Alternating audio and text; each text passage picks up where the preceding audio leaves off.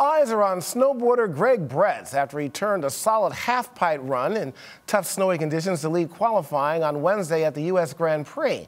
Bretz scored 91.4 points on his opening run to advance to the final Saturday in the season's third of 5 selection events for the U.S. Olympic team, topping Louis Vitello and Shaun White. This could translate into big bucks off the slopes for endorsements. Champion Greg Bretz joins us now. Hey, Greg. How's it going? Well, you know, you finally listened to me. You took all my techniques, and now you're on top. Yeah, very exciting.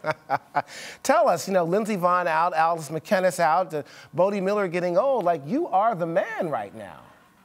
Well, I'm trying to be, you know, just working hard and staying dedicated. Yeah, I can imagine. You certainly are. You know, I got to ask, the business of sports here, I would assume that if you do well, and we know that you will, that the endorsements are really going to start coming in. Oh, definitely. You know, you just got to make sure that you keep your sponsors happy, keeping the stickers on your snowboards, and just having fun.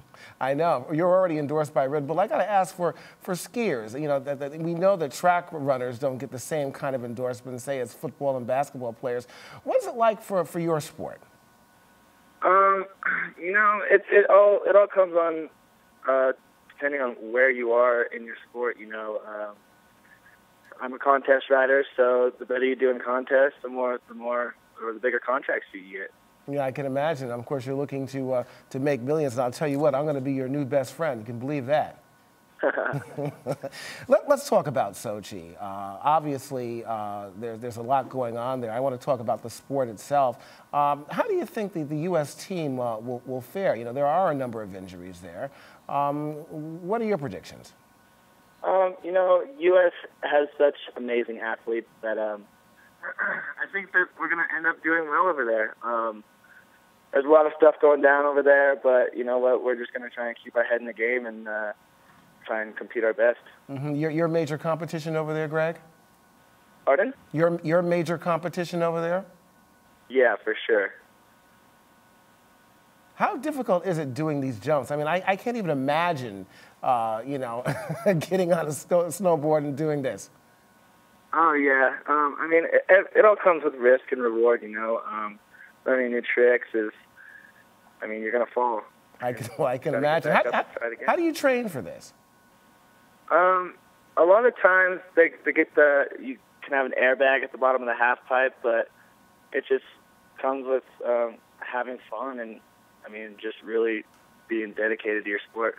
Well, you know, I'm just looking at you take a spill right there and it's coming back up. I mean, I tell you, I'd be so frightened after one of these pikes getting on there and taking a spill like that. I mean, geez. Was that really, these spills, I mean, have you had any major injuries? Yeah, I've had several major injuries. Last February, I fractured a vertebrae in my back. Oh, my God. And, I mean, you can either take it as a positive or a negative, and I always try and come out of an injury with a positive. You know, I've got to ask on a more serious note there. You've heard, of course, of all the things going on over there near Sochi in Volgograd, terror explosions and bombs going off. Are any of you really concerned for your safety going over to Sochi? You know what? The U.S. they'll have enough bodyguards for us over there, so I'm not really concerned about it. But, you know what? I'm just going to go over there and have a good time. I got to ask you about your future for the sport. You have a lot of fans here at Arise News. Of course, Alvina is one of your biggest fans. She has pom-poms on in the control room. Where do you go from here? Hopefully up, you know. You just got to really progress your own snowboarding, and at the end of the day, you just got to be happy with it. From here on out, hopefully I can make some more wins. Well, I tell you, all the best to you, you know, Saturday, Greg, and we're so glad to have you here, and we're rooting for you as far as the rest of the team. Thank you so very much. Okay, and when you come back, when you come back here to the United States, I want to make sure that you teach me all your techniques on snowboarding.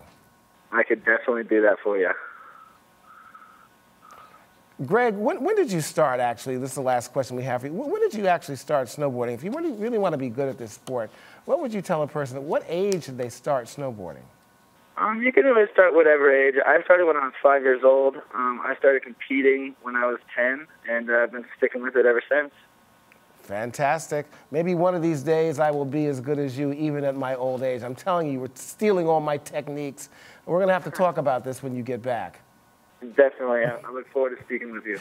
Okay, Greg Bretz, again, thank you so much. Congratulations and much success in Sochi. Thank you so much. All right, tomorrow on Arise Exchange, welcome back Arise Exchange anchor, our own intrepid Andrew Schmertz.